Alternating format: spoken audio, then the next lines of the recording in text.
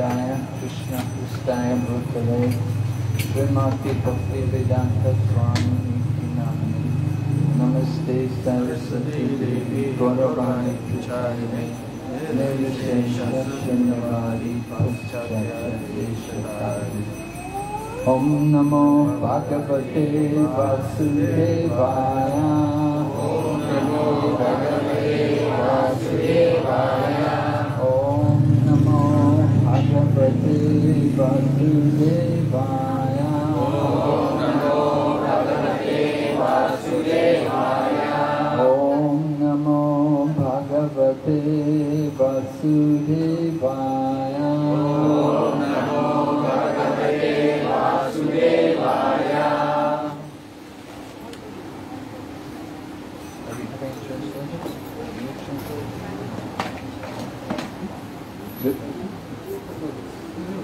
Who's in charge? Are we supposed to have translation? Are we having translation? Translation. Only translation not English clear.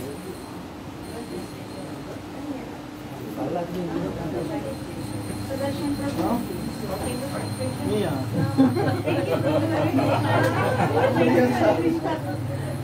Where's the mic? Is there a mic?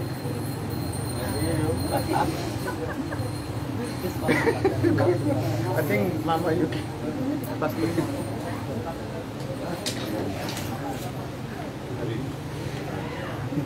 Hare Krishna.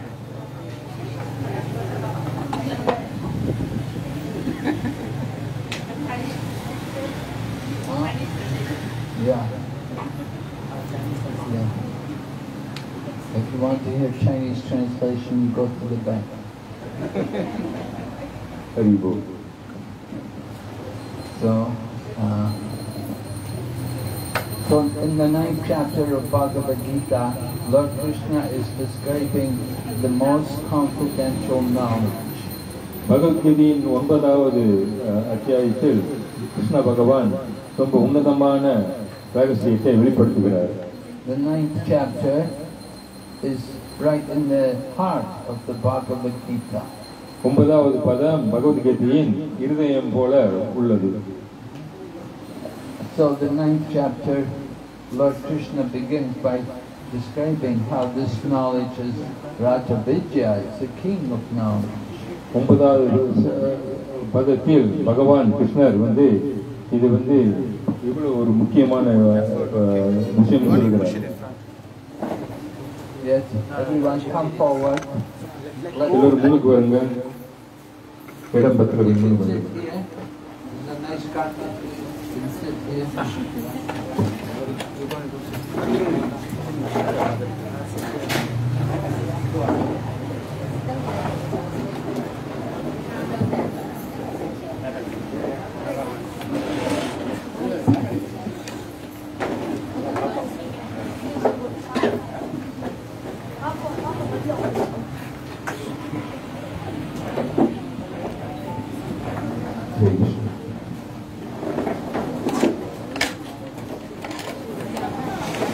Are there more chairs? Do we have more chairs inside? இன்னும் நாற்காலி இருக்குங்களா? அதிகமா நாற்காலி இருக்கா?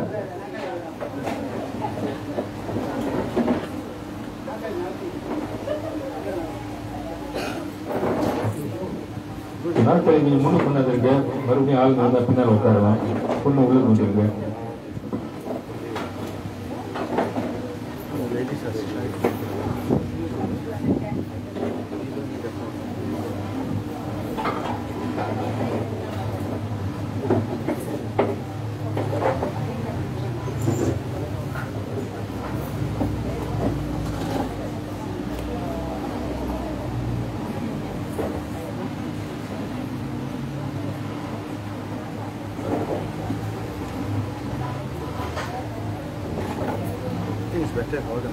Alright, so the first section of the Bhagavad Gita is more or less karma yoga, but then the second section, which is chapter 7 to chapter 12, is describing bhakti yoga. முதல் அத்தியாயத்தில் வந்து பகவான் கர்ம யோகத்தை பற்றி சொல்லுகிறார். அதுக்கு அடுத்து வந்து 7-12 வந்து பக்தி யோகத்தை பற்றி சொல்கிறார். And Krishna puts the most confidential knowledge in the middle of this section, the 9th chapter. இந்த உன்னதமான இதில் வந்து பகவான் கிருஷ்ணர் வந்து 9வது அத்தியாயத்தில் சொல்கிறார். And he keeps the most confidential knowledge for the last verse of the 9th chapter. இந்த உன்னதமான அறிவு வந்து கடைசி 9வது பதத்தில் கடைசி ஸ்லோகாவில் சொல்கிறார். But he began the 9th chapter by describing how this knowledge is Rajavidya and it's also Rajaguyam. It's the king of knowledge, but it's confidential knowledge. இந்த 9வது அத்தியாயத்தில் பகவான் ஆரம்பிக்கிறார் எப்படி ராஜவித்யம் ராஜகுக்கியம் என்று முக்கியமான உன்னதமான விஷயம் என்று சொல்கிறார்.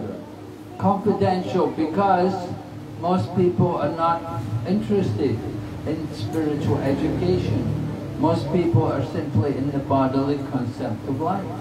ஏன்னா பெரும்பாலான மக்கள் வந்து அவங்களுடைய இந்த ஆன்மீக இதை பற்றி அவங்க யாரும் விரும்புறதில்லை. அதனால வந்து பகவான் இந்த ரகசியமான இதை வந்து இந்த 9வது அத்தியாயம் சொல்கிறார். Lord Krishna had described this in the beginning of this section in the 7th chapter, where he said, out of thousands among men, only one is endeavoring for perfection. பகவான் கிருஷ்ணர் 2வது அத்தியாயத்தில் சொல்லுகிறாரு, எத்தனை ஆயிரக்கணக்கான மக்கள் வந்து ஒருத்தர் தான் வந்து பகவான் கிருஷ்ணர் அடைகிறார் என்று. And of those who've achieved perfection, hardly one knows me in truth.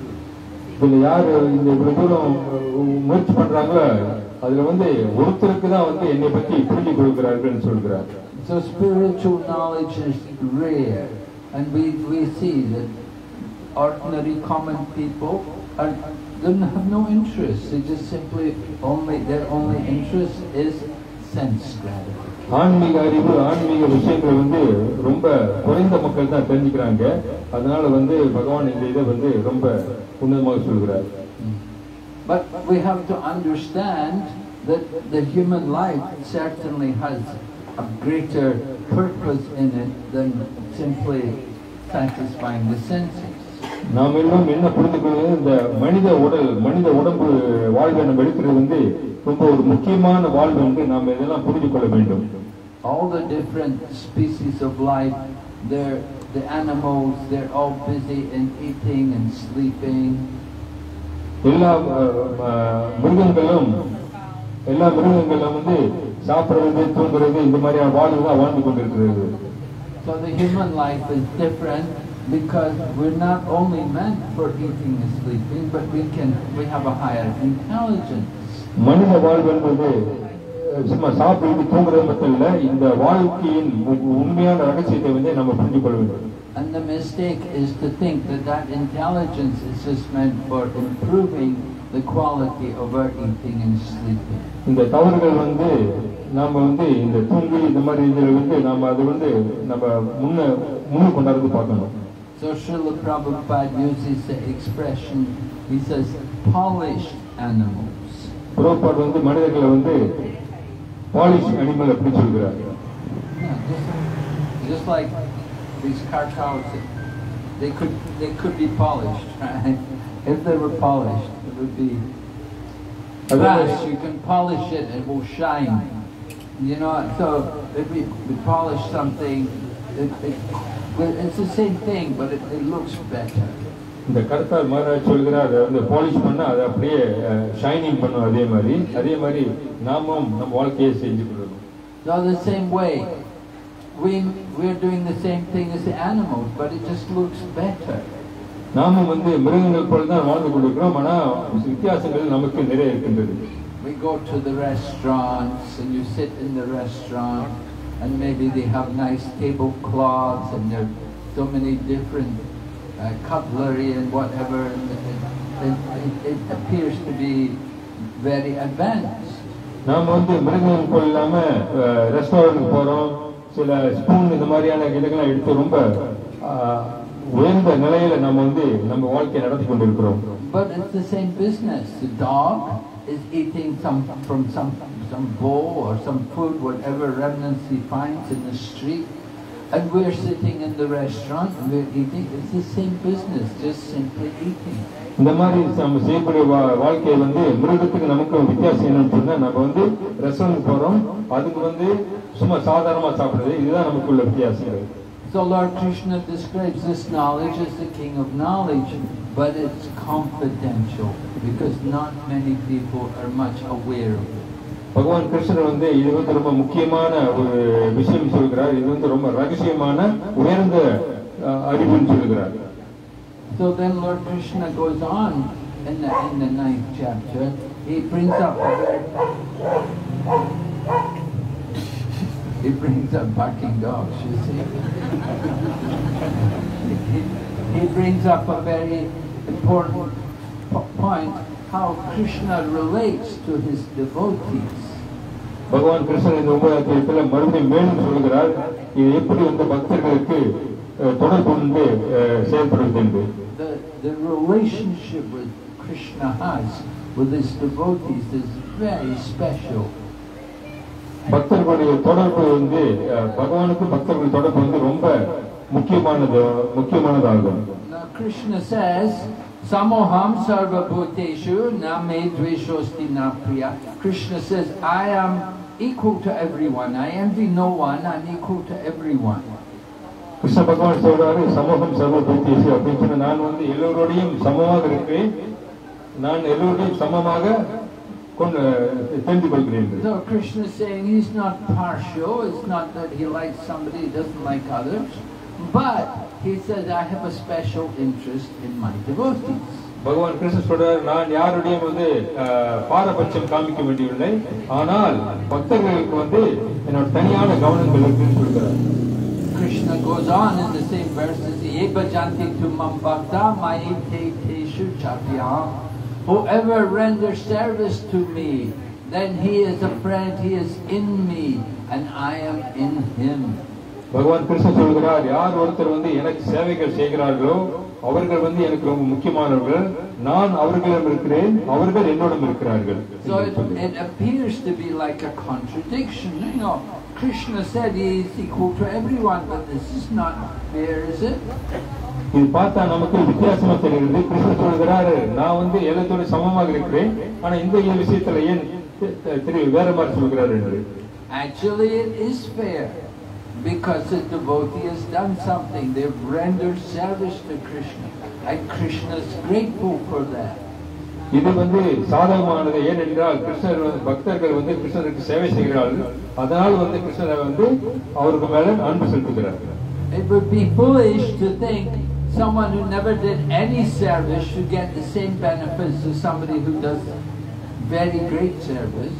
இது வந்து நாம் வந்து பார்த்தா முட்டாள்தனமா இருக்கிறோம். யார் ஒருத்தர் வந்து எந்த ஒரு சேவைகள் செய்யாம அவர்களுக்கு வந்து கிருஷ்ணர் வந்து அன்பு காண்பிக்கிறார். So we see Lord Krishna giving special importance to his devotees. And Prabhupada explains, he said, just like a mother likes all children, but she will have a special love for her own children.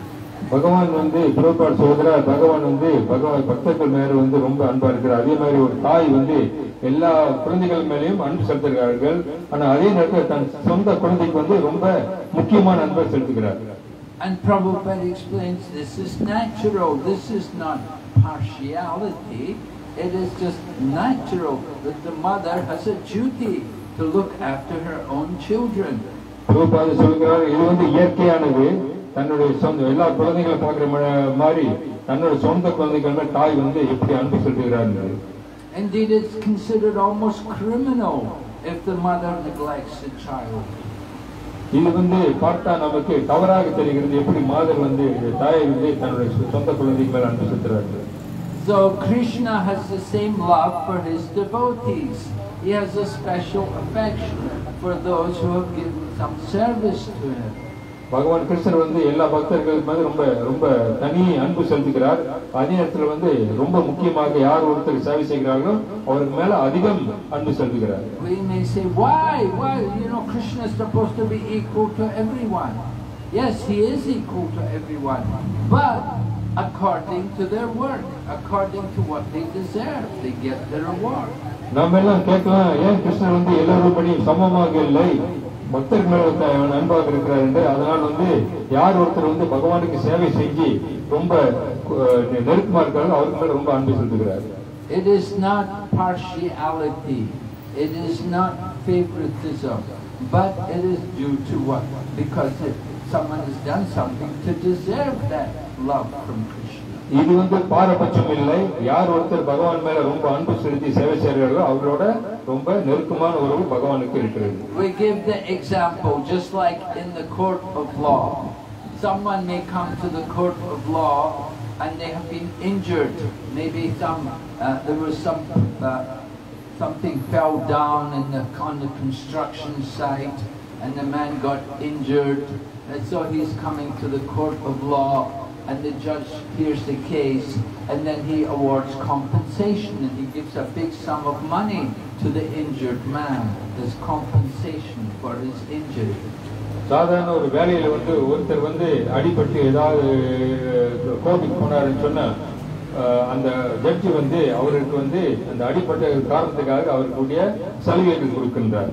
And then someone else comes in the same court of law before the same judge, and he's a criminal. He's robbed people, and so he comes to the court, and the judge sentences him to jail for 10 years or something. யார் ஒருத்தர் தவறு செஞ்சுவிட்டு மறுபடியும் கோர்ட்டுக்கு வந்து வராரோ அவருக்கு வந்து அந்த judge வந்து பனிஷ்மென்ட் கொடுக்கிறார். So someone cannot accuse the judge of being partial. இதனால வந்து ஜட்ஜ் வந்து நம்ம பாரபட்சமா நம்ம பார்க்க முடியாது. The judge is simply awarding people the results of what they deserve. The judge வந்து எல்லாத்துக்கும் வந்து according to அந்த எந்த வழியில வந்து ஒவ்வொருத்தருடைய நடைமுறை நடக்கிறது அதுக்கு தகுந்த மாதிரி விளக்கங்கள் கொடுக்கிறார். It's not that Krishna is being unkind to someone and kind to somebody else, but everyone gets the results of their own activities. இதனால் வந்து நாம் கிருஷ்ணர் வந்து ஒருத்தருக்கு பாரபட்சம் இன்னொருத்தர் ரொம்ப நன்மையா க்ளோஸாக இருக்கிறாரு. அதனால வந்து அவரு தவறா செய்கிறான்னு நினைக்க முடியாது. யார் ஒருத்தர் வந்து பகவானுக்கு சேவை செய்கிறாரோ அவர்களுக்கு வந்து ரொம்ப தனி சலுகை கொடுக்கிறார். And we see in this same chapter, Lord Krishna explains, he says, the famous statement, Lord Krishna says to Arjuna, Kunti apriti janehi name bhakta pranashati. Lord Krishna tells to Arjuna, Arjuna, you declare that my devotee will never perish. பகவான் வந்து அர்ஜுனன் சொல்றாரு, யார் ஒருத்தர் வந்து ரொம்ப நேர்மையா ரொம்ப சேவைகள் ஈடுபடுறாங்களோ அந்த பக்தர்கள் வந்து அழிய மாட்டார்கள் என்று. And Lord Krishna wants Arjuna to declare it boldly. He says, go out with cymbals and madanga, make a loud sound, make a lot of noise, and then declare it to everyone, tell everyone that my devotee will never perish. பகவான் கிருஷ்ணர் அர்ஜுனன் சொல்றாரு, வெளியே போய் மிருதங்காத்தில் ரொம்ப சத்தம் போட்டு எல்லாத்துக்கும் சொல்லுங்க, என்னுடைய பக்தர்கள் வந்து என்னைக்குமே அழிய மாட்டார்கள் என்று. So Lord Krishna told Arjuna to declare this because he wants it to be accepted by people everywhere. பகவான் கிருஷ்ணர் வந்து அர்ஜுனனுக்கு சொல்கிறார் என்னன்னா, இது வந்து அப்பதான் வந்து மக்கள் வந்து இதை புரிந்து கொண்டு ஏற்றுக்கொள்வார்கள். Arjuna is a Kshatriya, and the Kshatriyas are generally known for being truthful people, just like Maharaj Dattara never told a lie, Maharaj Yudhisthira never told a lie. They were great Kshatriyas. They were known for their truthfulness. அர்ஜுனர் வந்து ஒரு சத்திரியர். அவர் வந்து எந்த காலத்திலும் பொய் சொன்னதில்லை. அவருக்கு எப்பயுமே வந்து ரொம்ப வந்து நேர்மையானவர்கள். Lord Krishna, on the other hand, he knows that in a little while he's going to go into the battlefield in Kurukshetra, and he knows that there's going to be some problem for Arjuna. And when Bhishma comes threatening to kill Arjuna, at that time Lord Krishna will have to break his promise. பகவான் கிருஷ்ணர் வந்து அந்த போர்க்காலத்துல போறப்ப வந்து ரொம்ப நேர்மையாக செய்கிறார். அவருக்கு வந்து பீஷ்மர் வந்து அர்ஜுனன் கொள்வார் என்று தெரியுது. அந்த சமயத்துல வந்து அந்த இதை வந்து விதியை வந்து வளர்த்துகிறார், உடைக்கிறார். Lord Krishna had promised not to fight. But when he sees Arjuna's life is in danger, Krishna will break his promise. பகவான் கிருஷ்ணர் சொல்றார் போர் காலத்துல நான் வந்து சண்டை போட மாட்டேன். அதே நேரத்துல வந்து அர்ஜுனரோட வந்து லைஃப்க்கு வந்து ரொம்ப பாதிப்பு ஏற்படும் சொன்னா உடனே வந்து அவர் எதிர்த்து நிற்கிறார். No, Lord Krishna promised, you can have my army, someone can have my army, and someone can have me, but I'm not going to fight. பகவான் கிருஷ்ணர் சொல்றாரு என்னுடைய படைகளை நீ எடுத்துக்கொள், ஆனா நான் வந்து சண்டை போட மாட்டேன் என்றார். So Arjuna wanted Krishna and Duryodhana wanted Krishna's army. அர்ஜுனருக்கு வந்து கிருஷ்ணர் தான் தேவைப்பட்டது, ஆனா துரியோதனுக்கு வந்து கிருஷ்ணருடைய படைகள் தேவைப்பட்டது.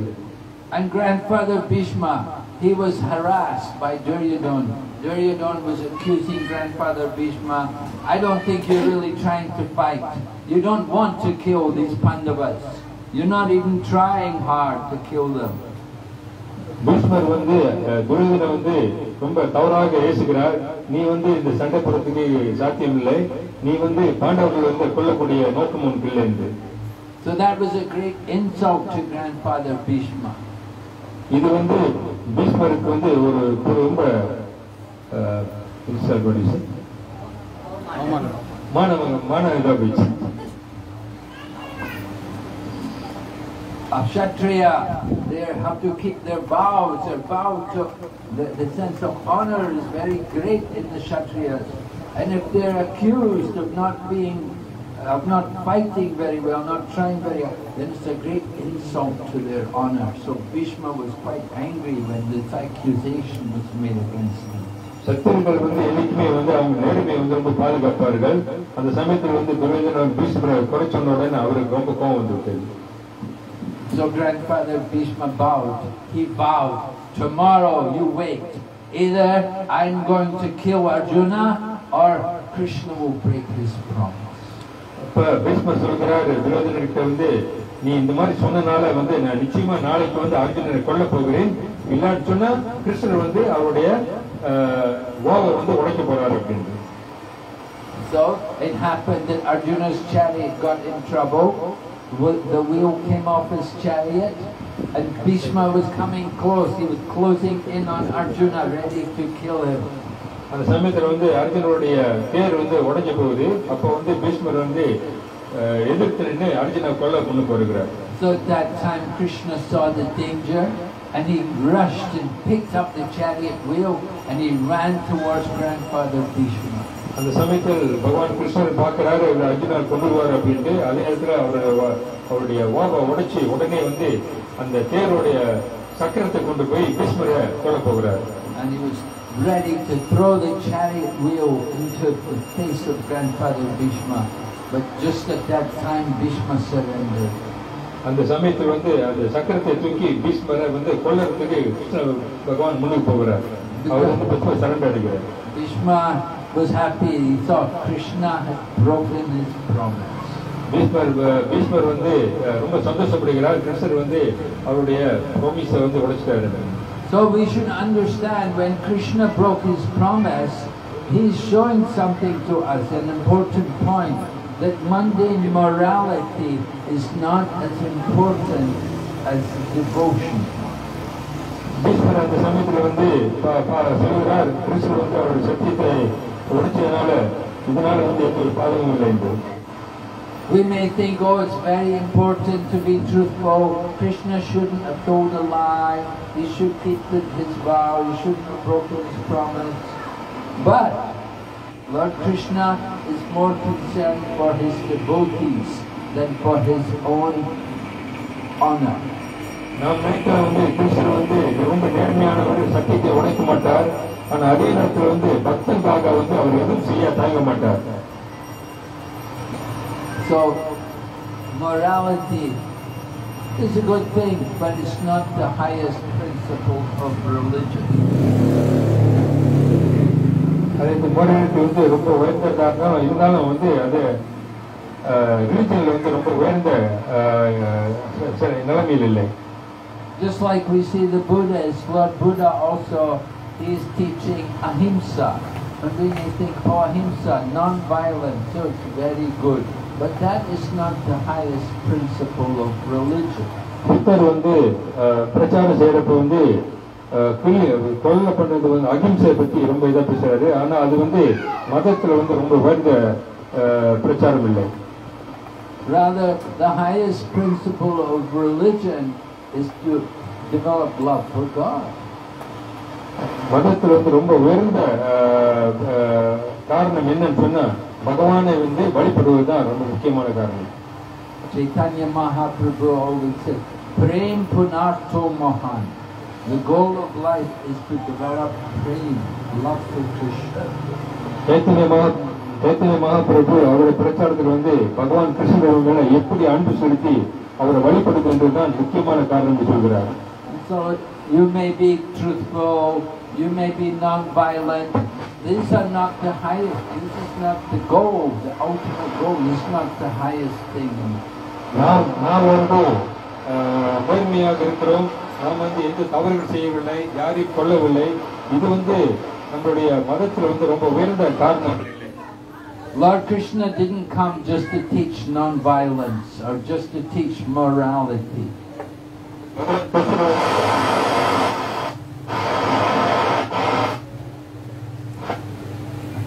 பகவான் கிருஷ்ணர் வந்து அகிம்சை பத்தி பேச வரவில்லை, ஆனா தன்னுடைய உயர்ந்த குணங்களை பத்தி பேச வந்திருக்கிறார்.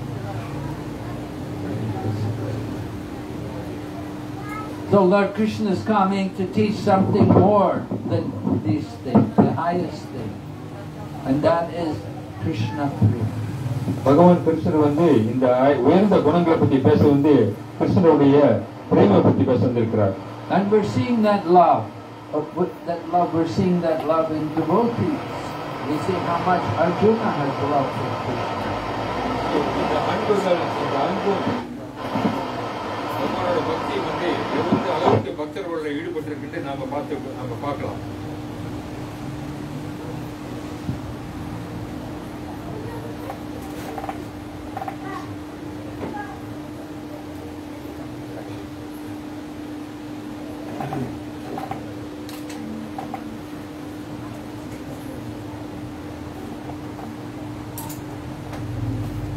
So when we speak about the 9th chapter, we're talking about the most confidential knowledge.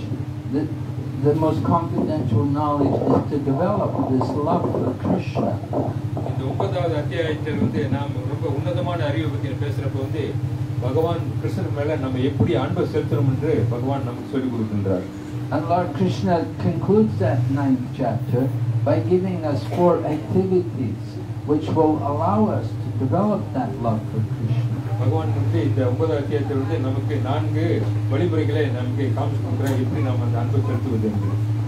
Manmana bhava madbhakto madhyaji mam namaskuru mam vaishati satyam te pratyajani.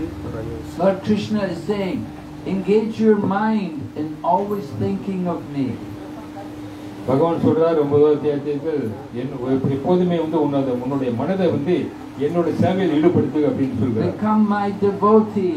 என்னோட பக்தனாவா என்றார். Offer obeisances to me. எனக்கு வந்து obeisances செய்ய சொல்றார். And worship me. என்னை வழிபடு அப்படின்னு சொல்றார். These 4 activities, this is what comprises the most confidential knowledge. இந்த 4 வழிமுறைகள் வந்து ரொம்ப உன்னதமான அறிவு என்று பகவான் கிருஷ்ணர் வந்து சொல்கிறார் 9வது அத்தியாயத்தில். So first of all, Lord Krishna speaks about the mind. We have to use the mind to think of Krishna. முதல்ல பகவான் வந்து தன்னுடைய மனதை பத்தி சொல்கிறார். இந்த மனசை வந்து எப்படி பகவான் சேவையில் ஈடுபடுத்தணும்னு சொல்லி கொடுக்கிறார். We know there was a great devotee, Maharaj Ambarish. He was using all of his senses to perform all wonderful activities in the service of Krishna. But the very first thing he would do is fix his mind on the Lord's feet. நாம் ஒரு உதாரணத்தை பார்க்கிறோம். மகாராஜ் அம்பரீஷ் வந்து அவருடைய எல்லா புலன் இன்பங்களையும் வந்து பகவான் கிருஷ்ணருடைய சேவையில் ஈடுபடுத்துறார். அதே நேரத்தில் வந்து ரொம்ப முக்கியமானது வந்து அவருடைய மனசு வந்து ரொம்ப பகவான் சேவையிலே ஈடுபடுத்துகிறார். So before we begin our chanting every day, we have to fix our mind on Krishna. நாம் வந்து இப்போது வந்து பகவானுடைய மகாமந்திரத்தை நம்ம ஜபம் செய்யறதுக்கு முதல்ல வந்து நம்ம மனசை வந்து பகவானுடைய பாதத்தில் நம்ம முதல்ல செலுத்தணும். When we go in front of the deities or offer arti or perform kirtan, we want to be thinking of Krishna. நான் முதல்ல வந்து ஆல்டர்ல போய் விக்கிரங்களுக்கு முன்னுக்கு போய் நம்ம வழிபடுறதுக்கு முதல்ல வந்து நம்ம ஆரத்தி செய்யறதுக்கு முதல்ல வந்து நம்ம மனசை வந்து பகவானுடைய பாத கமலத்தில் நம்ம செலுத்த வேண்டும். So to think of Krishna, we have to hear about Krishna regularly. நம்ம பகவானை நினைக்கிறதுக்கு முதல்ல வந்து நம்ம இப்போது வந்து பகவானுடைய லீலைகளை பத்தி நம்ம நிறைய கேட்க வேண்டும். We want to read Prabhupada's books, and then that way then we'll be able to think more about Krishna. நாம் வந்து பிரபுபாதுடைய புத்தகங்களை படித்த பிறகுதான் நமக்கு வந்து புரியும் பகவானை வந்து நம்ம நினைக்க முடியும். So first of all, think of Krishna and then offer obeisances to Krishna. நாம் வந்து பகவானை நினைக்கணும், அதுக்கு பிறகு பகவானுக்கு நாம வழிபடுத்தணும், சரணை படுத்தணும். So somebody may say, oh, my body is old now, I'm not able to bow down, it's difficult for me, how to do that? சிலர் நினைக்கலாம், நமக்கு வயசாச்சு, நான் வந்து என்னால் குனிஞ்சி உபசேஷம் செய்ய முடியாது, எப்படி நான் செய்யறதுன்னு நினைக்கலாம். But obeisances can be offered in the mind and they can also be offered with words. It's not only with the body. அந்த மாதிரி உபசேஷம் வந்து நம்மளால முடியாட்டினாலும் நம்ம மனதளவிலையும் நம்ம வாயிலுடைய பிரார்த்தனையும் நம்ம அழகாக செய்யலாம். Just like often when people talk to each other on the telephone, they may say, please accept my humble obeisances. அதே மாதிரி நாம டெலிபோன்ல அடுத்த பேசுறப்ப எப்படி நாம வந்து ரொம்ப சுமூகமாக நம்ம பேச வேண்டும் என்று தெரிந்து கொள்ள வேண்டும். They're not bowing down physically, but verbally they're offering their respect. நாம வந்து அவரோட பேசுறப்ப நேர்ல பார்க்கல, அவர்கிட்ட வந்து நம்ம உபதேசம் பண்ணல, ஆனா பேச்சிலே வந்து நம்மளுடைய கருணைகள் நமக்கு தெரியுது. And then within the mind also we can offer respect. மனது மூலமாக வந்து நாம வந்து பகவானுக்கு மரியாதை செலுத்தலாம். So we want to practice that mood, the humble mood, offering obeisances.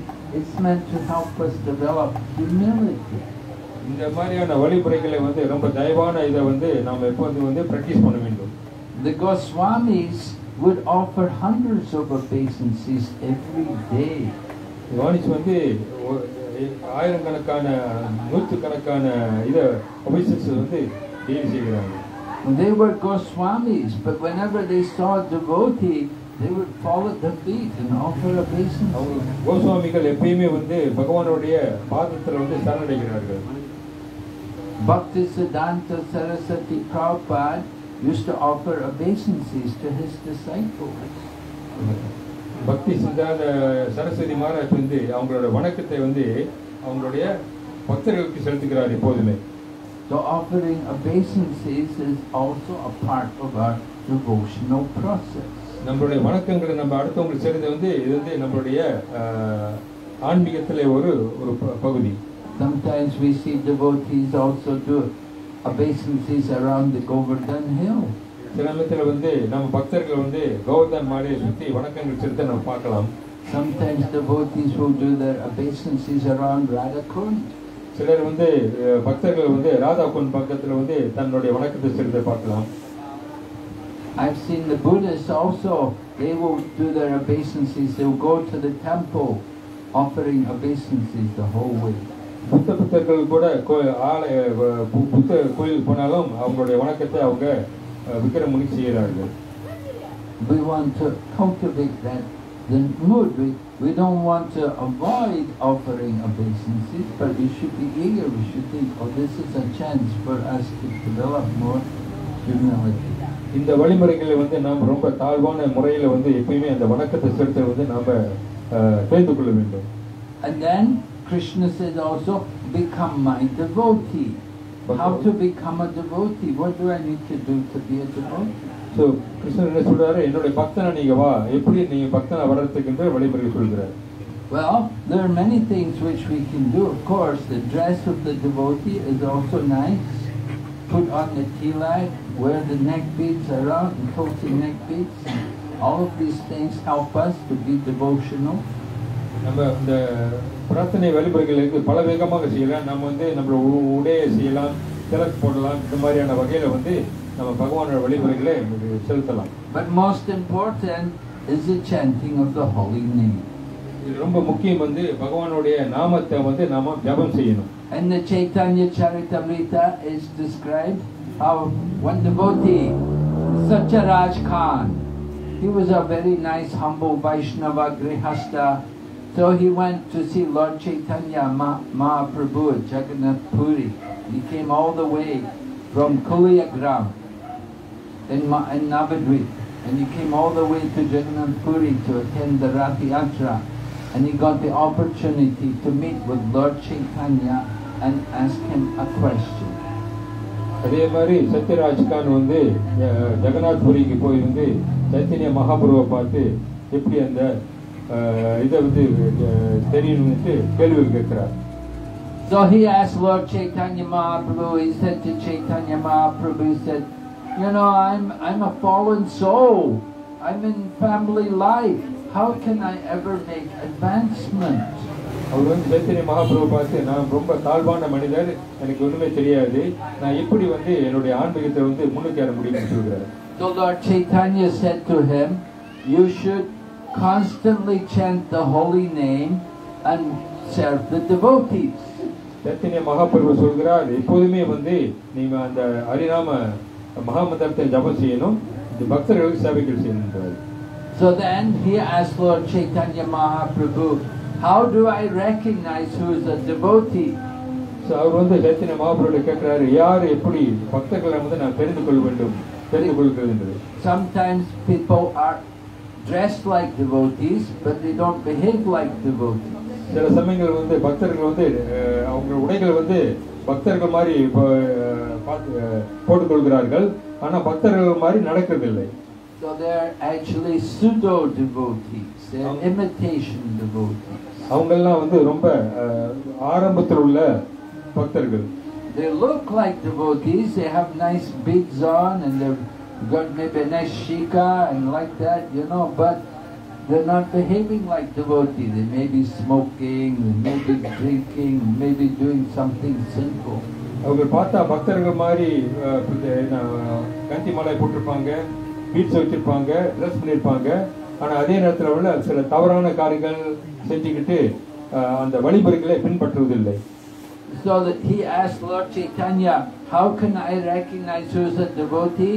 Lord Chaitanya told him, anyone chants the holy name one time, he should be considered a devotee. அவர் கேட்கிறாரு, எப்படி நான் பக்தனை புரிந்து கொள்வது எப்படி என்று. அப்ப சைத்தன்ய மகாபிரபு சொல்றாரு, யார் ஒருத்தர் வந்து ஒரு தடவையாவது பகவான் நாமத்தை வந்து ஜபம் செய்யறாங்களோ அவர்கள் வந்து என் பக்தன் சொல்றாரு. So sometimes people think, oh, very good, I only need to chant one time. சில சமயங்கள் வந்து சிலர் வந்து ரொம்ப சந்தோஷப்படுவார்கள், நான் ஒரு தடவை பகவான் நாமத்தை சொன்னா நான் பக்தனா வந்துடுவேன் அப்படின்ட்டு. I don't need to do 16 rounds. Lord Chaitanya said, just one time you're a devotee. So நாம் 16 மாலை நாம் செய்ய வேண்டியதில்லை, சைத்தன்ய மகாபிரபு ஒரு தடவை சொன்னா போதும் அப்படின்னு சொல்லி சந்தோஷப்படுவார்கள். Actually, Lord Chaitanya was describing how somebody is beginning Krishna consciousness. உண்மையிலே வந்து சைத்தன்ய மகாபிரபு வந்து எப்படி அந்த வழிமுறைகளை ஆரம்பித்து நம்ம செய்கிறதுன்னு சொல்லி சொல்லுகிறார். So they don't chant very much. They're just beginning. They haven't got much taste for the chant. நம்ம வந்து ரொம்ப ஜபம் செய்யவில்லை, இது வந்து ஆரம்பத்துல வந்து நம்ம அந்த முயற்சியை செஞ்சு ஜபம் செய்ய வேண்டும். But they've begun. They've started. They've chanted the holy name even one time. It's a wonderful sign when somebody will chant the holy name. We're very pleased. இது ரொம்ப ரொம்ப சந்தோஷமான விஷயம். ஒரு தடவை சொன்னாலும் நான் திருப்பி அதே மாதிரி ஜபத்தை சொல்லி ஆனந்தப்படுவார். There's that pastime, the one devotee, Gadadhar Das. Not the Gadadhar from the Panchatattva, but another Gadadhar. He was living in a village where the ruler was a Mohammedan. So Gadadhar decided that he wanted this ruler, that he should chant the Mahamantra.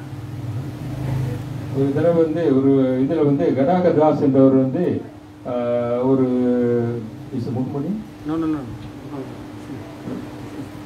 முஸ்லீம் இதை பார்த்து நான் வந்து இந்த மகாமந்திரத்தை ஜபம் செய்யணும்னு சொல்லி சொல்கிறார். the man was Gadadhar Das. Gadadhar Das. So Gadadhar decided, he went into the man's house in the middle of the night, and the man was sleeping in bed, on his bed, sleeping. And Gadadhar went into his house and said, "Chant Hare Krishna. I want you to chant the holy name. I want to hear you chant Hare Krishna." அவர் வீட்டுக்குள்ள வந்து ரொம்ப ராத்திரி தூங்கி கொண்டிருந்தார். அந்த சமயத்துல வந்து அவர் தூங்கி கொண்டிருக்கப்ப அவர் வந்து மேச்சை தட்டி, நாம நீ சான் ஹரே கிருஷ்ணா, நீ ஜபத்தை செய் அப்படின்னு ஹரே கிருஷ்ணா மகாமந்திரா சொல்லுன்னு சொல்லி தட்டி கேட்கிறார். So this ruler, this Mohammedan man, he sat up on his bed and he looked. He said, "Oh Gadadhar, it's the middle of the night. I will chant Hare Krishna some other time. Come back in the daytime." அந்த முகமதிய ராஜா என்ன சொல்றாரு, நான் இப்ப வந்து middle of ரொம்ப நடுராத்திரி ஆச்சு, இந்த சமயத்துல சொல்ல முடியாது, இத வந்து நாளைக்கு நான் சொல்லுகிறேன் நீ அப்படின்னு சொல்கிறார். But Gadadhar said, "Oh, very good. You've already chanted. Gadadhar சொல்றாரு, நீ வந்து நல்லது, நீ பொண்ணு அத ஹரே கிருஷ்ணா மந்திரத்தை சொல்லிட்ட அப்படின்றார். Your spiritual life has already begun. உன்னுடைய ஆன்மீக வாழ்க்கை ஆரம்பிச்சிட்டது. So Prabhupada often said that when somebody chants, you get them to chant. That is the beginning of their spiritual life. பிரபுபாதர் எப்போதுமே சொல்லுகிறாரு, யார் ஒருத்தர் ஜபம் செய்ய ஆரம்பிக்கிறாங்களோ அதுதான் வந்து ஆன்மீகத்துக்கு உண்டாகக்கூடிய முதல் வழி.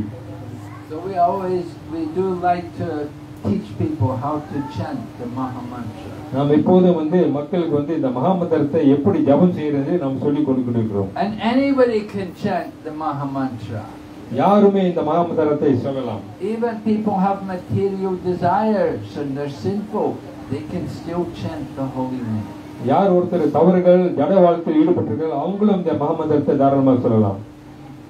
Srimad Bhagavatam says, "Akama sarva kamo va moksha kama udaradi tivrina bhakti yogena yajeta purusham param." Even one has all material desires or no material desires or desires liberation, whatever condition he's in, he should worship the Supreme Lord. எந்த ஒரு மனிதர்கள் வந்து நமக்கு வந்து ஜட வாழ்க்கை எல்லா ஆசைகள் இருந்தாலும் அவர்களும் வந்து இந்த ஜபத்தை சொல்லி பகவானை வழிபடலாம். Somebody may think, "Oh, I need money, I have to do my Lakshmi Puja." சில நினைப்பாங்க, எனக்கு வந்து நமக்கு காசு வேணும், நான் வந்து லட்சுமி பூஜை செய்ய வேண்டும் அப்படின்னு. And I have a health problem, I have to do Surya Puja. எனக்கு வந்து உடம்பு சரியில்லை, நான் வந்து சூரிய பூஜை செய்யணும்னு நினைப்பார்கள். And I have some problem with my digestion, I have to worship Ashwini Kumar. எனக்கு வந்து சில ஹெல்த் பிரச்சனை இருக்கு, நான் வந்து அஸ்வினி குமார்னு ஜாப் செய்யணும்னு நினைப்பார்கள். And this way there's a long line, and with education, exams are coming, I have to do Saraswati Puja. இந்த மாதிரி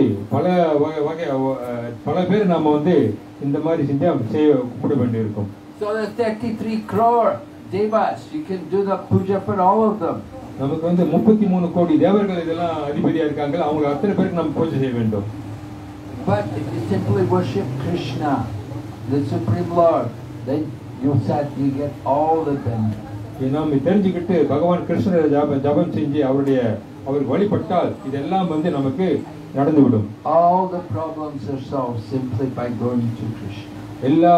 நமக்குள்ள எல்லா பிரச்சனைகளையும் தீர்ந்துவிடும் பகவான் கிருஷ்ணரை நம்ம வழிபட்டால். Don't have to worship any other god. நாம வந்து எந்த ஒரு தேவர்களையும் நம்ம வழிபட தேவையில்லை. So we just encourage the devotees, we just worship Krishna. Even Dhruva Maharaj, we see Dhruva Maharaj going to the forest, he had material desires, but no problem. நாம் வந்து யாரையும் வழிபட வேண்டியதில்லை. இவன் துருவ மகாராஜ் வந்து அவருக்கு வந்து ஜட வாழ்க்கையில் இன்பம் இருந்தும் அவர் தேவைப்பட்டாலும் அவர் காட்டுக்கு போறப்ப பகவான் கிருஷ்ணரை வழிபட்டார். Dhruva Maharaj was also chanting the holy name. He was chanting the mantra given to him by Narada Muni. துருவ மகாராஜ் வந்து நாரத முனி கொடுத்த அந்த மந்திரங்களை வந்து பகவான் மேல ஜபம் செய்தார். And he had material desires. He wanted a kingdom bigger than his grandfather. அவருக்கும் ஜட வாழ்க்கை, அவருக்கு வந்து பெரிய ராஜ்யம் வேணும், அவருடைய ஃபாதரோட தாப்பனோட ராஜ்யம் வேணும்னு சொல்லி அவர் அந்த நினைப்புல இருந்தார். Right? Dhruva Maharaj is the son of Uttanapad. Uttanapad is the son of Swayambhuva Manu. Swayambhuva Manu is the son of Brahma. So Dhruva Maharaj wants a kingdom greater than Brahma. So Dhruva Maharaj வந்து அவர் தாப்பனாரோட பெரிய ஒரு kingdom வேணும்னு சொல்லிட்டு ராஜ்யம் வேணும்னு கேட்டுக்கிட்டார். He had material desires, very big material desires. அவருக்கு வந்து ஜட பெரிய ஆசைகள் இருந்தது. But he got his desires fulfilled by the grace. இந்த மாதிரி பகவானை வழிபட்டனால அவருடைய ஆசைகள் வந்து நிறைவேற்றப்பட்டது. So the point is, you can chant the holy name even one time. That's the beginning of spiritual life. இந்த வகையாக நீங்க வந்து பகவான் நாமத்தை ஒரு தடவை சொன்னாலும் இதுதான் வந்து உங்க ஆன்மீக வாழ்க்கைக்கு முன்னேற்றம். And in the beginning we may have material desires. That's all right. But these material desires will be purified in course of time. ஆரம்பத்துல நமக்கு ஜட இன்பத்துல வந்து ஆசைகள் இருந்தாலும் நினைப்பு இருந்தாலும் போக போக இது வந்து நம்மள சுத்தப்படுத்தி விடும். So this Satyaraj Khan, he heard anybody who chants the holy name one time, he's a devotee. So he thought, okay, he went away. Next year he came back, and again he met Lord Chaitanya, and again he asked him how to recognize a devotee. So Satyaraj Khan வந்து ஒரு தடவை நம்ம ஜபம் செஞ்சால் நான் பக்தரா வந்துடுறேன் அப்படின்ட்டு அதே மாதிரி ஒரு வருஷம் சென்று மறுபடியும் சைத்தன்ய மகாபிரபு கேட்டு எப்படி நான் வந்து ஒரு பக்தனை புரிந்து கொள்ள வேண்டும் புரிந்து கொள்வதுன்னு சொல்லி கேட்கிறார். So Lord Chaitanya told him this time that one who chants the holy name regularly, constantly, he is a devotee. பகவான் சைத்தன்யர் சொல்கிறாரு, யார் ஒருத்தர் வந்து பகவானோட நாமத்தை வந்து தொடர்ந்து ஜபம் செஞ்சிருக்காங்க அவங்க தான் வந்து உண்மையான பக்தர்கள். Just like initiated devotees, they take a vow to every day chant 16 rounds. தீட்சைத்த பக்தர்கள் வந்து அவங்க வந்து ஒரு சத்தியம் எடுத்துக்கிறார்கள், அவங்க வந்து ஒரு நாளைக்கு 16 மாலை ஜபம் செய்ய வேண்டும் சத்தியம் எடுத்துக்கிறார்கள். No days off, no holidays. இடையில வந்து எந்த ஒரு லீவு ஒண்ணும் இல்லை, டெய்லி ஜபம் செய்யறார்கள். Rather you get a holiday from your bank or from your work, you use it to chant more. நமக்கு வந்து வேலையிலேயோ எந்த இதுல நமக்கு லீவு இருந்தாலும் அந்த லீவு நாள்ல வந்து நம்ம வந்து பகவான் நாமத்தை கூட ஜபம் செய்யணும். So the chanting goes on continually. இந்த ஜபம் வந்து நிரந்தரமாக நாம செஞ்சு கொண்டே இருக்க வேண்டும். That is the intermediate stage in chanting. இதுதான் வந்து நமக்கு ஆரம்ப காலம். One person just began to chant, chanting one time. Other persons chanting regularly. He's a devotee. ஒருத்தர் வந்து ஒரு தடவை செய்கிறார், அடுத்தர் வந்து கொஞ்சம் தொடர்ந்து செஞ்சுக்கிட்டு இருக்கிறார், அவர்தான் வந்து உண்மையான பக்தர். And then another year later, Satyaraj Khan came back again, and again he asked Chaitanya Mahaprabhu how to recognize a devotee. மறுபடியும் 3 வருஷம் சென்று சத்யராஜ் கான் மறுபடியும் சைத்தன்ய மகாபிரபு வந்து பார்த்து எப்படி நான் பக்தனை மறுபடியும் புரிந்து கொள்வதுன்னு கேட்கிறார். And Lord Chaitanya said that person simply by seeing him makes other people chant holy name. He is a devotee. பகவான் சைத்தன்ய சொல்றாரு, அந்த யார் ஒரு மனிதர் வந்து அடுத்தவரை பார்த்து உடனே அவரை பார்த்தோன்னா அவர் பக்தனா வருகிறார், அவர்தான் உண்மையான டிவோட்டி பக்தன் சொல்கிறார். So there are different levels of devotee. இந்த மாதிரி பலவிதமான நிலைகள் இருக்கின்றது ஒரு பக்தனா வரக்கூடிய. There's different stages in chanting the holy name. அதே மாதிரி ஜபம் செய்வதை விட பலவிதமான லெவல்கள் ஆரம்ப நிலைகள் இருக்கின்றன. Somebody is chanting nama, maybe chanting but with the fancies, it will be nam aparat. சிலர் வந்து ஜபம் செய்யறப்ப வந்து சில தவறுகள் செஞ்சு கொண்டே ஜபம் செய்கிறார்கள். Usually every morning in the temple we will say the 10 offenses in chanting the holy name. எப்போதும் வந்து காலையில கோயில்ல வந்து நம்ம 10 அபராதங்களை பத்தி நாம ஜபம் செய்யறத பத்தி நம்ம சொல்கிறோம். Sometimes people don't know these things. Even sometimes you get initiated devotees. They don't even know the 10 offenses. சில பக்தர்கள் தீட்சை எடுத்திருந்தாலும் இந்த 10 அபராதங்களை பத்தி சிலருக்கு தெரியறதில்லை. But everyone should know. They should learn what are the 10 offenses in chanting the holy name. எல்லோரும் பக்தர்களுக்கு வந்து இந்த 10 அபராதங்களை வந்து நம்ம புரிஞ்சு கொள்ளுகிறது. And we should make an effort to avoid these offenses. அந்த மாதிரி நம்ம தெரிஞ்சாதான் வந்து இந்த அபராதங்களை வந்து நாம தவிர்க்க முடியும். And the most common offense which comes in chanting the holy name is inattention in chanting the holy name. So இந்த நடைமுறையில பார்த்தேன்னு சொன்னா ரொம்ப சாதாரணமாக வந்து ஜபம் செய்யறப்ப வந்து ரொம்ப கவனத்துடன் வந்து பகவான் நாமத்தை நம்ம ஜபம் செய்ய வேண்டும். We have to learn to chant with full concentration to hear the holy name. நாம வந்து இந்த ஜபம் செய்யறப்ப நம்ம மனசு அதை தெளிச்சு ரொம்ப கண்டிப்போட கவனத்தோட செய்ய வேண்டும். How to hear, how to chant? You have to chant loudly. You have to hear. Use your tongue to chant and the ears to hear. Don't listen to your mind. எப்படி நம்ம ஜபம் செய்யறோம்னு சொல்லி நாம வந்து சத்தத்தோட வந்து இந்த மகா மந்திரத்தை வந்து நாம வந்து சொல்றப்ப நம்ம மனசுல காதுல நம்ம கேட்க வேண்டும். Don't become absorbed on the mental platform. நாம வந்து ஜட இதுல வந்து நினைச்சு கொண்டு நாம செய்யக்கூடாது. The mind is thinking about other things. We are trying to chant, but the mind is not here. We're not hearing. மனசு வந்து எப்பயுமே அடுத்ததே நினைச்சுட்டு இருக்கும். நம்ம வந்து ஜபம் செய்யறோம், மனசு வந்து வேற நிறைய போய் கொண்டு இருக்கும். So that becomes offensive chanting. இது வந்து ஒரு அபராதமாகும். And it said you may chant the holy name for many births, but you will not get the goal of all this chanting until we avoid the offenses. இந்த மாதிரி பல தடவை நம்ம ஜபம் செஞ்சு பல வாழ்க்கையில ஜபம் செஞ்சாலும் நம்ம வந்து அந்த உச்சத்தை நம்ம அடைய முடியாது. And the goal of all this chanting is to develop love for Krishna. இந்த உன்னதமான நோக்கம் வந்து எப்படி சொன்னா பகவானை அடையக்கூடிய ஒரு முக்கியமான நோக்கமாகும். So that is the Namahatta. Then there's Namabas, which is the shadow of the name, the intermediate level in chanting, where we want to avoid the offenses. இது வந்து Namahatta. அடுத்தது வந்து நாம வந்து இது வந்து நடைமுறையில் வர்றது. அடுத்தது வந்து இன்னும் முக்கியமா செய்யணும். We're making some attempt to try to avoid the offenses. அடுத்த அபராதங்களை வந்து நாம தவிர்க்க வேண்டும் இந்த ஜபம் செய்யறப்ப. Haridas Thakur described that one who is chanting at the level of Namabas, he has achieved liberation. யார் ஒருத்தர் வந்து நாமபாஸோட வந்து ஜபம் செய்யறாங்களோ அவருக்கு வந்து அந்த முக்தி கிடைக்கக்கூடிய வாழ்க்கை கிடைக்கும். One smarter Brahmin became very angry when Haridas said that. He could not believe it. ஒரு சுமார்த்த பிராமணர் வந்து ஹரிதாஸ் தாக்கூர் அந்த சொன்னதை வந்து அவர் ரொம்ப கோபப்பட்டார். அதை என்ன ஏற்றுக்கொள்ள முடியல. But Haridas Thakur guaranteed that anybody who not chanting at the intermediate stage, they are liberated. Means they're not on the material platform. யார் ஒருத்தர் வந்து அந்த லெவல்ல அவங்க ஜபம் செய்யறாங்களோ அவங்க வந்து ஜட உலகில் இல்லை, அவங்க வந்து முக்திக்கு போகக்கூடிய வழிகள் இருக்கின்றது. But to come to the higher level, to come to the topmost level, we have to understand there's no difference between the holy name and Krishna himself. நம்ம வந்து உயர்ந்த நிலைக்கு வந்த பிறகு நாமத்துக்கும் கிருஷ்ணனுக்கும் வந்து வித்தியாசம் இல்லை என்று நாம புரிந்து கொள்ள வேண்டும். That is the Shuddha Nam, the pure name. When we are chanting with that feeling that Krishna is his name. அந்த பேரை சொல்ற சமயத்துல இது வந்து சுத்த நாமம் அப்படின்னு நாம தெரிந்து கொள்ள வேண்டும். One devotee was giving class about the holy name and he was saying Krishna is in his name, but Prabhupada was listening and Prabhupada said no, he said Krishna is his name.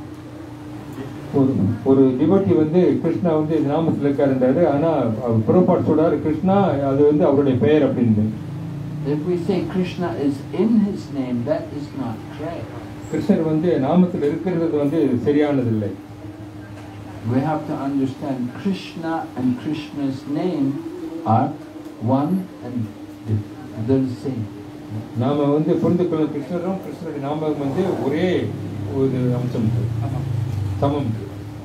So the holy name is described that it is non-different from Krishna. When we realize that and when we chant the name with that feeling that this is Krishna, that is pure chanting. ஜபம் செய்யறப்ப கிருஷ்ணருக்கு இந்த நாமத்துக்கு வந்து வித்தியாசம் இல்லை அப்படின்னு தெரிந்து கொள்ள வேண்டும். அந்த நாமத்தை நம்ம ஜபம் செய்யறப்ப வந்து நம்ம வந்து அந்த தன்மையை நம்ம புரிந்து கொள்ள வேண்டும். So we want to come to the higher level in chanting the holy name. That will allow us to become devotee of Krishna. நாம் வந்து மேல் லெவல் லெவலுக்கு வரதுக்கு முதல்ல வந்து நம்ம அதை புரிந்து கொண்டு நாம அந்த நிலைமையில நம்ம இருக்க வேண்டும். Lord Krishna said, become my devotee. But what kind of devotee? Kanishta devotee, Madhyam devotee, or Uttama devotee? There are different levels of devotee. கிருஷ்ணர் பகவான் வந்து என்னோட டிவோட்டியா வர சொல்றாரு. எந்த லெவல் மன சாதாரண டிவோட்டியா, மத்திய லெவலுடைய உயர்ந்த தரமான டிவோட்டி பக்தரா அப்படின்னு கேட்கிறார். Well, at least they're all devotees. It doesn't matter really. If you're Kanishta, you're still a devotee. You may be a materialistic devotee, but you're a devotee, and that's what counts. நாம் எந்த லெவல்ல இருந்தாலும் நாம் வந்து மேல் லெவல்லையோ கீழே இருந்தாலும் நாம் வந்து பக்தர்கள் அந்த மாதிரியான நிலைமையில நாம் இருக்க வேண்டும். Kanishta devotee only sees God in the temple. He doesn't see God in the heart of other living entities. Kanishta devotee வந்து எப்பயுமே வந்து பகவானை வந்து கோயில்ல பார்க்கறாரு. அவருடைய ஹார்ட், அவர் இருதயத்தில் அவர் பார்க்கறதில்லை. So Kanishta devotee can advance. He will get the mercy from another devotee, and a more advanced devotee. Kanishta devotee வந்து அவர் மேல் போகலாம். அடுத்த பக்தர் மூலமாக அவருக்கு அந்த கருணை கிடைக்கும். You want to advance, you have to get association. You have to come to get association, find out association with other devotees who can guide you.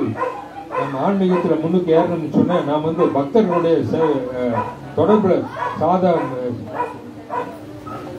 சாது சங்கம் இருந்தாதான் நமக்கு வந்து அந்த வாய்ப்பு நமக்கு கிடைக்கும்.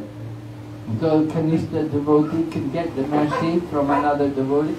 That Madhyam devotee, he is the preacher. He will make distinction. He will give mercy to the innocent and he will avoid the atheists. Kanishta devotee வந்து அடுத்த பக்தர்கள் மூலமா அவருக்கு கிடைக்கும். ஆனால் மத்தியம டிவோட்டி வந்து யார் ஒரு பிரச்சாரம் செஞ்சு அடுத்தவங்களை வந்து பக்தராகிறா அவங்க தான் வந்து உயர்ந்த நிலையில். But he will avoid the atheists because if he will try to preach to them, they'll become more offensive, and that's not good. அவர் வந்து நாஸ்திகர்கள் வந்து தவிர்த்து பிரச்சாரத்தில் வந்து ஈடுபடுவார். So the Madhyama devotee makes distinction. He gives mercy to the innocent. Those who want to hear, he will preach to them. But people who are just atheistic and arguing and complain, he won't spend time with them. பக்திம அதிகாரி வந்து யார் வந்து பகவானோட நாமத்தை கேட்கணும்னு ஆசைப்படுறாங்களோ அவங்களுக்கு வந்து அவர் பிரச்சாரம் செய்வார். யார் வந்து வாக்குவாதம் செஞ்சு அதை தவிர்க்கிறாங்களோ அவங்களுக்கு வந்து அவங்ககிட்ட வந்து அவரு கவனத்தை செலுத்த மாட்டார். And if we try to preach to them, then we are guilty of giving the holy name to people who have no faith. யார் ஒருத்தர் வாக்குவாதம் பண்றாங்களோ அவங்களுக்கு நம்ம பிரச்சாரம் பண்ணோம்னு சொன்னா நாம வந்து தவறுகள் செய்யற மாதிரி ஒரு ஃபீலிங் வரும். The ninth offense in chanting the holy name is to instruct the faithless person about the glories of the holy name. ஒன்பதாவது அபராதம் வந்து என்ன சொன்னா யார் ஒருத்தருக்கு வந்து பகவானுடைய நாமத்துல நம்பிக்கை இல்லையோ அவங்களுக்கு வந்து பிரச்சாரம் பண்றது பெரிய தவறு. We can tell them to chant, but we don't tell them the glories of the holy name. நாம அவங்களுக்கு வந்து பகவான் நாமத்தை ஜபம் செய்ய சொல்லலாம். ஆனா பகவானோட லீலைகளை வந்து அவருக்கு புகழை வந்து சொல்ல முடியாது. We want them to chant first, and then by chanting, then they'll get more faith, and then they become qualified. அவங்களுக்கு வந்து நம்ம ஜபம் செய்ய சொல்லி அவங்களுக்கு வந்து அந்த நம்பிக்கை உண்டாக்க சொல்லி அதுக்கு பிறகு அவங்களுடைய புகழை பற்றி பேசலாம். But don't try to speak the glories of the holy name until people have faith. அந்த மாதிரி அபராதிகளுக்கு வந்து நாம வந்து பகவானுடைய புகழை பற்றி நம்ம சொல்லக்கூடாது. So that is the Madhyama devotee, and then on the topmost level you have the Uttama devotee. He sees everyone is already a devotee. Everyone is already engaged in some service for Krishna. அது வந்து மத்தியம devotee. உத்தம அதிகாரி வந்து யாரை பார்த்தாலும் எல்லாருமே பக்தர்கள்னு சொல்லி அவரு மனசுல நினைச்சிட்டு இருக்கார். So he doesn't see fault in anyone. He just sees everyone engaged in Krishna's service. அவர் யாரை பார்த்தாலும் தவறா நினைக்கிறது இல்லை. எல்லோருமே வந்து பகவானோட சேவையில் ஈடுபடுகிறார்கள் என்று மனசுல நினைச்சிட்டு இருக்கார். So he won't preach you. He's just happy just to chant the holy name and do his own bhajan. அவர் வந்து சந்தோஷப்படுகிற எல்லாரையும் வந்து நாமத்தை ஜபம் செய்கிறார்கள், எல்லோரும் வந்து பஜனை செய்கிறார்கள் என்று சந்தோஷப்படுகிறார். So they're all devotees. Kanishta, Madhyam, Uttama, they're all devotees. அது மாதிரி கனிஷ்டா, மத்தியம், உத்தம அத்தனை பேரும் வந்து பக்தர்களே. And then if you're a devotee, then we want association. We don't care what level you're on. If you're a devotee, we're happy. Give me that association. நம்ம பக்தர்கள் என்ன எல்லோரும் வந்து நமக்கு தொடர்பு கொள்ளும் நம்ம சாது சங்கம் செய்ய வேண்டும். And then Krishna says also to worship him. அதேத்துல பகவானை நாம வந்து வழிபட வேண்டும். And how do we worship Krishna? We can do things like offer a leaf, a flower, fruit, water with love and devotion.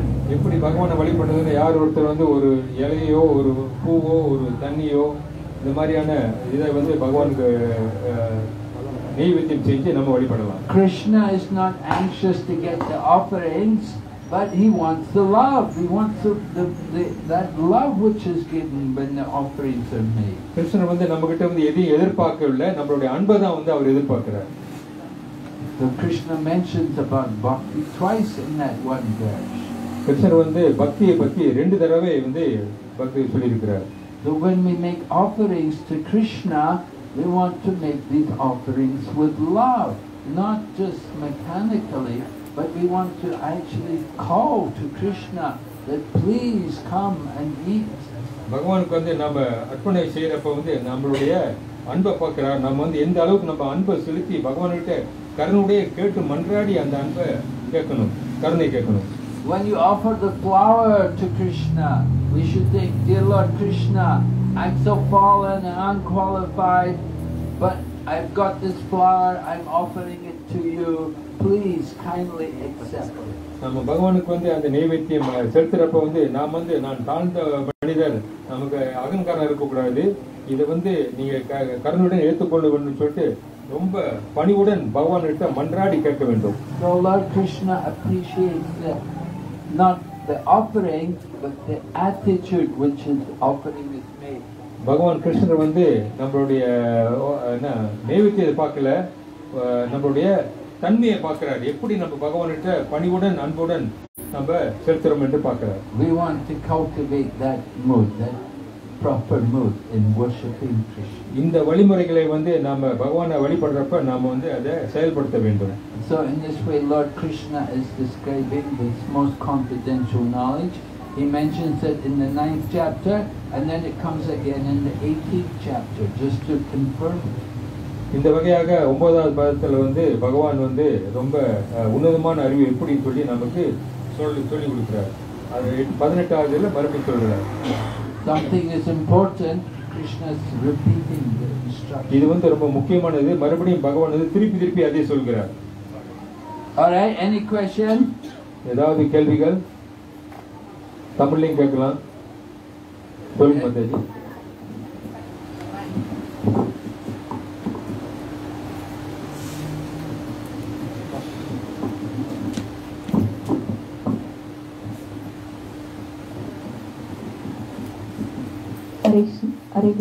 ஹரிஷ்ணா குட்டீர் தண்டவட் பிரணம். என்னோட கேள்விகள், அவங்க டிவோட்டி இல்லை, அவங்க டிவோட்டியாக இல்லாதவங்களுக்கு வந்து இறக்குற தருணத்தில் இருக்காங்க. ஸோ அந்த மாதிரி இருக்கிற டைமில் நான் டிவோட்டியாக இருக்கேன், அவங்களுக்கு போய் சாட்டிங் பண்ணலாம். இப்போ the person, she is not a devotee, but she is on the verge of giving up her life. Can I go and do my chanting at that situation? The person is giving up their life. Giving up their lives. இறக்குற சமயத்தில் ஹாஸ்பிட்டலில் இறக்குற தருணத்தில் இருக்காங்க. She is not a devotee. Can I go and chant in front of her? Yes, you can. That's a clear. But you know, are they willing to allow you to come and chant the holy name?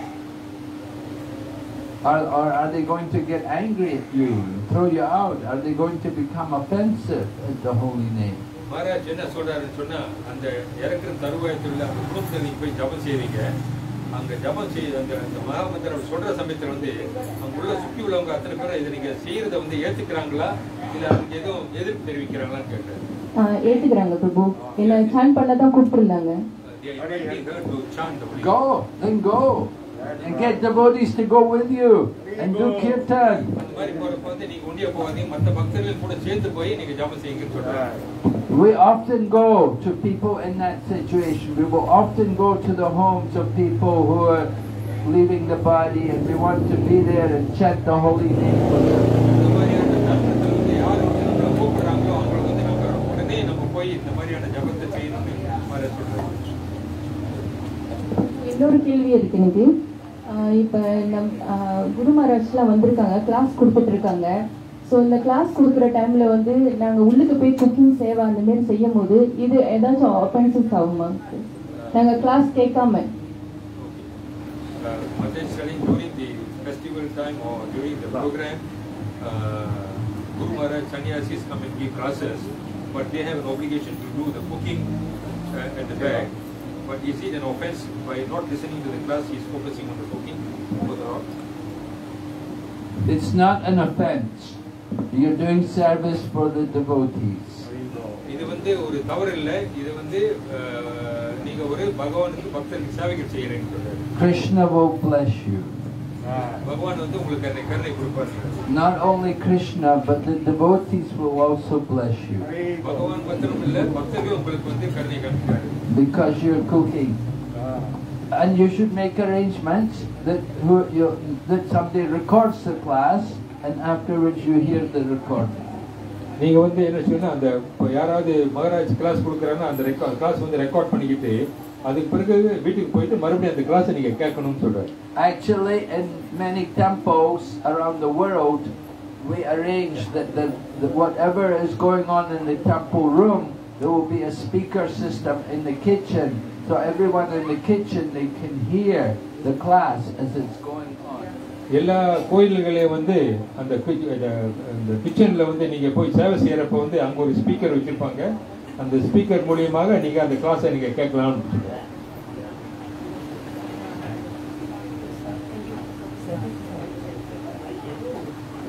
வேற ஏதாவது கேள்விங்க? நான் மகாராஜ்ல ஒரு கேள்வி கேட்க போறேன். Maharaj, I'm asking one question. The world is so greedy. We almost facing danger. We do not know where we are going to lead to. So much of problem and everything. So much of anxiety. In such situation, what is the only choice we have to move forward? நான் என்ன சொல்றேன்னு சொன்னா, இந்த உலகம் வந்து பல சூழ்நிலை மாட்டிட்டு இருக்கு. இப்போ எங்க பார்த்தாலும் சண்டை, அது இதுன்னு எந்த நிலைமையிலும் நமக்கு வந்து என்ன பாதிப்பு வரும்னு தெரியுது. அந்த மாதிரியான சூழ்நிலையில வந்து நமக்குள்ள ஒரே ஒரு வழி என்ன, எப்படி நம்ம தப்பிக்கிறதுன்னு கேட்கிறேன். Well, the choice you have is to surrender to Krishna. So Maharaj சொல்றாரு, இந்த வாய்ப்பு வந்து என்ன, பகவான்கிட்ட நம்ம சரணடைறது தான், வேற வழியே இல்லைன்றாரு. Take advantage. This is the opportunity. You can see the danger, you can see the problems. And so you should think, why should I try to be comfortable? Why should I try to be happy in this world? Let me completely commit myself to devotional service. Maharaj என்ன சொல்ற, இந்த மாதிரி பாதங்கள் இருந்தாலும், இந்த மாதிரியான சூழ்நிலைகள் நம்ம இருந்தாலும், நாம வந்து இந்த வாய்ப்பை எடுத்துக்கிட்டு பகவானுக்கு பக்தி செய்து பகவான் நாம ஜெபம் செஞ்சா இந்த இதை வந்து உடனே நம்ம தெரிஞ்சுக்கணும். You show an example and then others can follow your example. நீங்க வந்து இந்த உதாரணத்தை காமிச்சீங்கன்னா அடுத்தவங்களும் வந்து உங்களை பின்பற்றி இதை வந்து if even a small percentage of people will become fully Krishna conscious, it makes a big change in the world. இந்த கொஞ்சம் குறைவான மக்கள் வந்து இந்த கிருஷ்ண பக்தி கலைக்கு வந்தாலும் அடுத்தவங்களை பார்த்து உங்களை எல்லாரும் பின்பற்றுவார்கள். Maharaj, some temples I notice also there are devotees who are not fully committed, taking shelter of a guru or sadhus, but they do a lot of seva. They do the collection of money, they do all these activities, but they are not committed. For years they are not committed, taking the shelter of gurus. So what will be their position, Maharaj? Committing in their spiritual path, they are not committed. Okay. Translate. பிரபு கேட்கிறாரு கேள்வி என்னன்னு சொன்னா, சில பக்தர்கள் வந்து பக்தர்களா வந்துட்டாங்க. அவங்க வந்து பல சேவைகள் செய்யறாங்க, கொலெக்ஷனு இந்த மாதிரி பல ஃபுட்பால் லைஃப் இந்த மாதிரி சேவைகள் செய்யறாங்க. ஆனா அதே நேரத்துல ஆன்மீகத்துல வந்து பூஜைகளோ கிளாஸ் கேட்கறதோ இந்த மாதிரியான சேவைகள் வந்து முன்னுக்கு வராம ஒரு உறுதி எடுக்கவில்லை. Well, Krishna knows everyone's heart. So Krishna said, as they surrender to me, I reward them accordingly. Maharaj சொல்றாரு, பகவான் கிருஷ்ணர் வந்து எல்லாரும் இதயத்தில் அவர் இருக்கிறார், எல்லாத்துக்கும் அவர் புரிஞ்சிருக்கும். யார் ஒருத்தர் என்னென்ன சேவைக்கு செய்யறாரு தகுந்த மாதிரி நான் அவங்களுக்கு கருணை கொடுக்கிறேன்றாரு. It's not just simply, oh, he's not initiated, so he can't go back to God.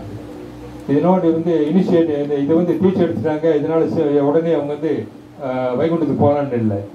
But somebody has done a lot of service, and certainly then they have a very dear relationship with Lord Krishna. So யார் ஒருத்தர் வந்து எவர்களோட சேவைகள் செய்கிறார்களோ நிச்சயமாக பகவானுடைய க்ளோஸான தொடர்பு அவங்களுக்கு இருக்கு.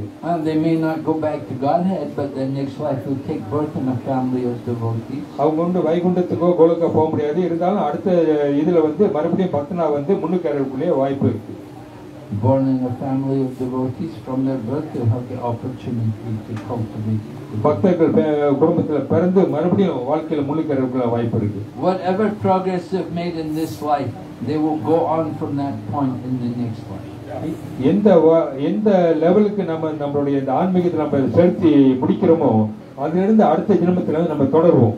They never lose whatever benefit, whatever activities have done, whatever devotion is done. That's there. It goes in their spiritual bank account. இதுல எவ்வளவு ஆன்மீக புண்ணியங்கள் நாம எவ்வளவு சம்பாதிக்கிறோமோ அது வந்து அடுத்த வாழ்க்கையில நமக்கு தொடர்ந்தே வரும்.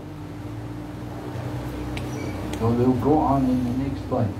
இது அடுத்த வாழ்க்கையில் தொடரும்.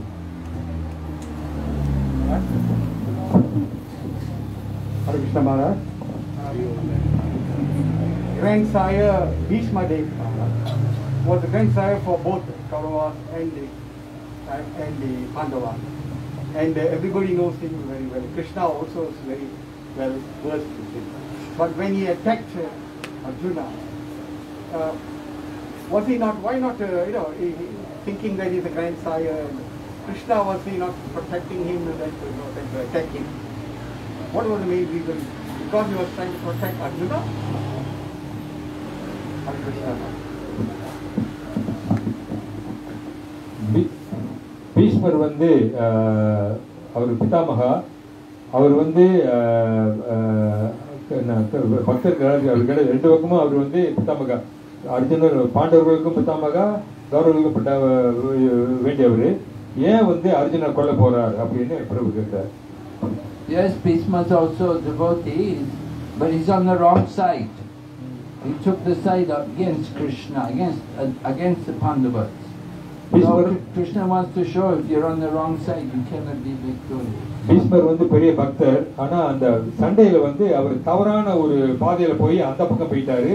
அதனால வந்து கிருஷ்ணர் பகவானுடைய குறிக்கோள் என்ன, பாண்டவர்களை பாதுகாக்க வேண்டும். And remember, Bhishma was guilty that he stood by, he didn't protect Draupadi when they tried to disrobe her.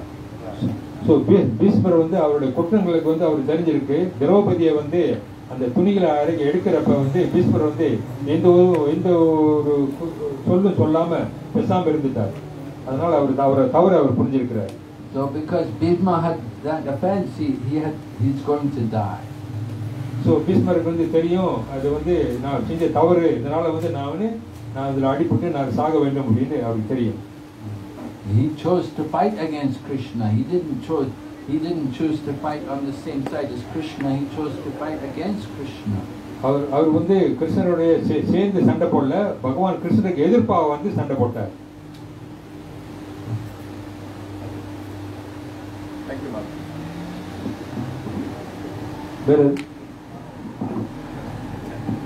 Any more questions? Mataji? Last question.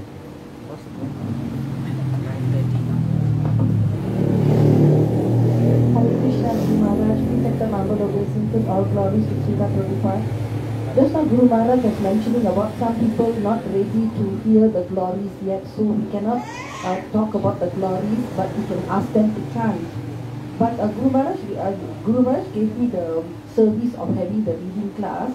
So in the beginning of the reading class, there were more participants, but some participants, because in the Bhagavad Gita, right from the beginning itself, Srila Prabhupada establishes Lord Krishna as the Supreme Personality of Godhead.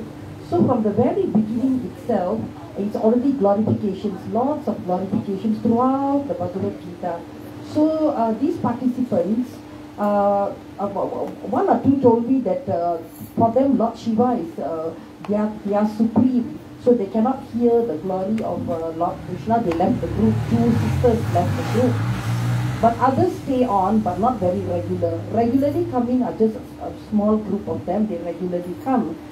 So I'm trying to understand what Guru Maharaj is saying about like the person is ready or not ready yet at that stage to hear the glories of Lord Krishna. But can't be helped because in the Bhagavad Gita, the glories are always there. Every single sloka, the glory is there. So how do we try to assess the audience, these participants? But what is their own personal worship? Are they very strong demigod worshippers? Are they receptive to hearing about Lord Krishna? Can Guru Maharaj please advise me how to manage this situation? Thank you, Guru Maharaj. Yeah, okay. So I'll just answer. I think you have to be more careful in how you present the Bhagavad Gita to people. It's not that you have to give them the whole book to read. If you simply take the main points of the Bhagavad Gita, you don't have to take these points which emphasize Krishna as the Supreme Personality of God. Mataji என்ன கேள்வி கேட்டான்னு சொன்னா, சிலர் வந்து பகவத்கீதையை படிக்கிறாங்க. பகவத்கீதையில வந்து நிறைய கிருஷ்ண பகவானுடைய குளோரி புகழை பற்றி ஆரம்பத்திலிருந்து கடைசி வரைக்கும் சொல்லியிருக்கு. அப்படி எத்தனை பேர் அதை படிச்சிருந்தாலும் அதை வந்து அவங்க ஏற்றுக்கொள்ள முடியல, அவங்க அந்த புரிஞ்சு கொள்ள முடியல அப்படின்னு சொல்லி மாதா கேட்டாங்க. அதுக்கு குரு மகாராஜ் என்ன சொல்றாருன்னு சொன்னா, நம்ம எடுத்தோன்னு எல்லாத்துக்கும் அந்த புகழை பற்றி பேசக்கூடாது. அவங்க வந்து அவங்க என்னென்ன சொல்லணுமோ அந்த பக்குவத்தை சொல்லி அவங்கள கொண்டாடணுன்றாரு. If you look at the text, the text, it's not so much. Krishna's position as the personality of Godhead doesn't come out until about the 10th chapter. It's the 10th chapter where Arjuna says you're the Supreme. But before that, you've got 9 chapters there, it's not so much emphasized. When Krishna speaks, they say Sri Bhagavan Vacha. Alright, so he's Bhagavan. You can touch on that, but that doesn't necessarily mean that he's God. I think it shouldn't be so bad. We've done the Gita Gyan, that Gita Gyan course with the slides, the PowerPoint presentations on each chapter. Many people have got a good impression from that. You could use those slides. You can make your own presentations. Don't give them the whole book. If you're worried about this, and you feel that they're Shivites or something, that just don't use the book until later on. Thank you, Guru Maharaj. Will that be Guru Maharaj? They don't even understand the scriptures, and they are speculating on their own. Who's the Supreme Lord? Something like that. No. Who doesn't understand the scripture? I'm telling you, I'm just asking a question, because those people were not, by reading Bhagavad Gita, still they couldn't understand. They don't understand Bhagavad Gita. Well, they already have devotion or faith for Lord Shiva. They already have their own understandings. But somehow they're willing to hear the Bhagavad Gita. So I think you can present it in a manner without letting them, without confronting them too much about the position of Krishna as the Supreme Lord. That comes out later in the Bhagavad.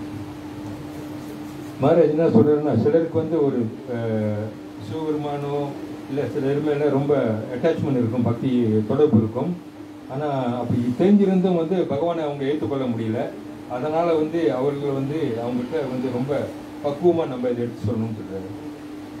Of course you could say, well, early on Krishna is described as Madhusudan, so he killed the demon Madhu, so that means he was God, he's actually Vishnu. It's covered. Most people won't pick up on that. ஆரம்பத்தில் வந்து பகவான் வந்து எத்தனையோ பேர் அழிச்சிருக்கேன்னு சொல்லியிருந்தாலும் சிலர் வந்து அது சும்மா ஒரு கவரிங் மாதிரி மேலோக்கத்தில் பார்க்குறாங்க. அதனால அவங்க புரிந்து கொள்ள முடியவில்லை. They want to understand the Bhagavad Gita. What can you do? You can't rewrite the Bhagavad Gita just for them. We're presenting Bhagavad Gita as it is. If they don't like it, what can we do? We can't change it just for them.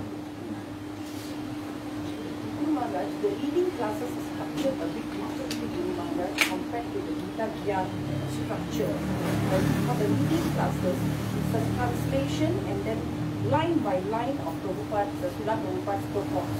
So inevitably have to go through all the lines and then what you call understanding the lines without any alteration. So it's not a picking and choosing the reading classes. It is every single thing, every single line. So they, in fact, they are appreciating also.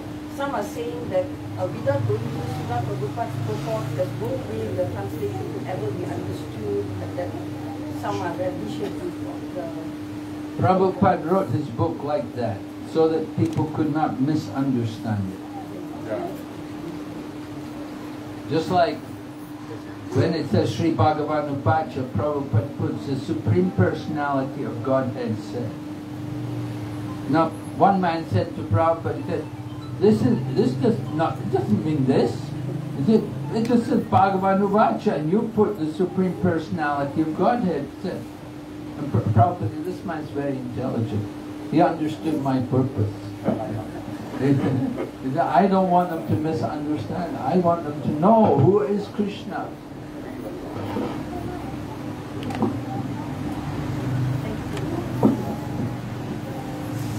Okay, thank you very much. Hare Krishna. Prabhupada.